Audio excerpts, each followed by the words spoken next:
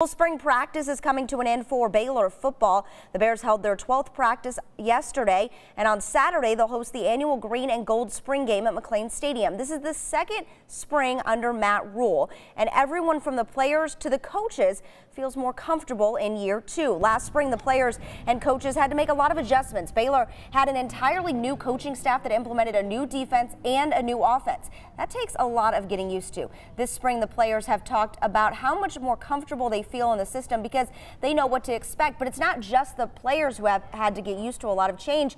It's the coaches as well, especially when you go from coaching high school football to coaching in the college ranks like former Cedar Hill head coach Joey McGuire.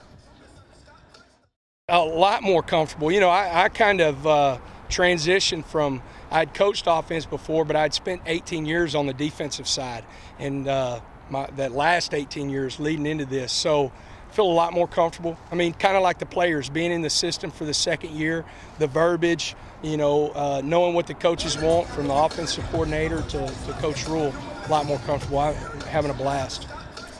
Baylor's Green and Gold game is set for Saturday, April 21st at noon at McLean Stadium. And that's all for sports. Be right back after the break. At Temple